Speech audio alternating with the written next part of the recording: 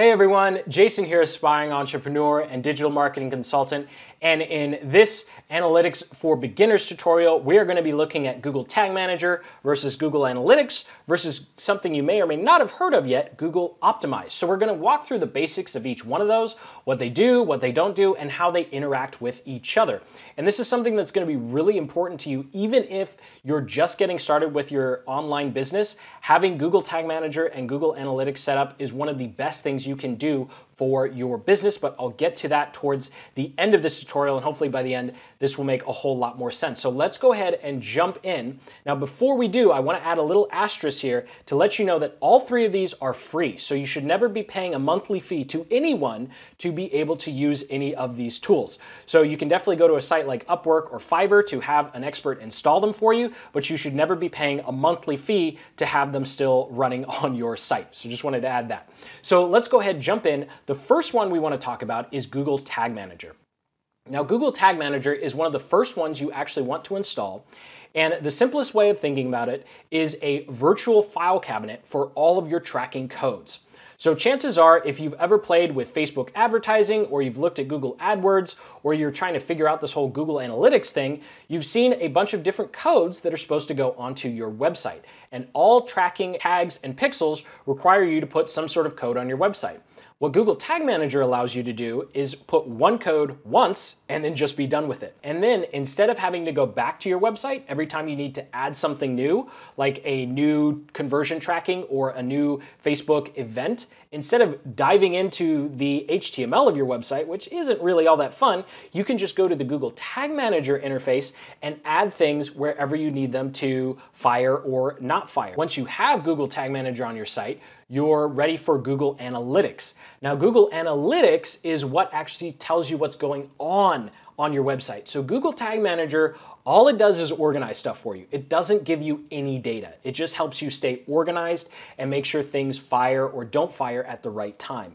Google Analytics is what tells you what's actually happening on your website. So Google Analytics is the tool that's going to tell you how long someone stayed on a page, where people clicked on your website, what traffic source people came from, and it will also give you some demographic data from Google as well. So when you want to understand how different pages on your sites are performing, Google Analytics is got your back and will tell you exactly what's happening on different pages. It will also allow you to create some custom reports and some custom event tracking, so you can set up some pretty advanced tracking to see how people are engaging and moving through different pages of your site or sales funnel. And speaking of sales funnels, the final one is Google Optimize. Now, Google Optimize is a free tool from Google, just like the other two, that allows you to split test page elements. So what's really nice about Google Optimize is it gives you the power of a paid page builder or a paid WordPress split tester. So what's really nice is you don't have to pay a premium to test your landing pages, your sales pages, or even your blog post or homepage.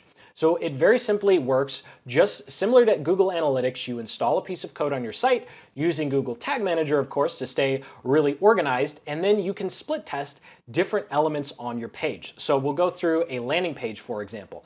A really common landing page conversion optimization technique is to just test the headline, see which headline gets people to opt into a list more or take you up on a buy offer. And so what you can do with Google Optimize is have version 1 and version 2, and version 1 will have your original headline. Version 2 will have the headline that you want to test, and Google Optimize will automatically show the two landing pages to each one of your visitors, so it will rotate the two landing pages until it figures out which one is going to get you the highest conversion, hence Google Optimize, because it's helping you optimize your pages to ensure that your site is a lean, mean conversion machine. So that does it for Google Tag Manager versus Google Analytics versus Google Optimize. So I'm curious, if you have any questions, go ahead and drop them in the comment section below. I read and reply to every single one. And if you got some value out of this video, go ahead and hit that like button and then subscribe, because over on the channel, I'm documenting the entire process of what it takes to build an online business from scratch. And of course, making sure you set up your analytics code is just one small piece of the bigger picture of being successful with your online business. And that pro tip that I mentioned at the beginning, you definitely want to make sure that even if you're not going to be looking at any one of these tools for a long period of time, that you at least add the Google Analytics code to your site. That's the most important one. What you don't measure cannot be improved. Go ahead and comment below if you have any questions. And as always, keep building the business you love. Take care.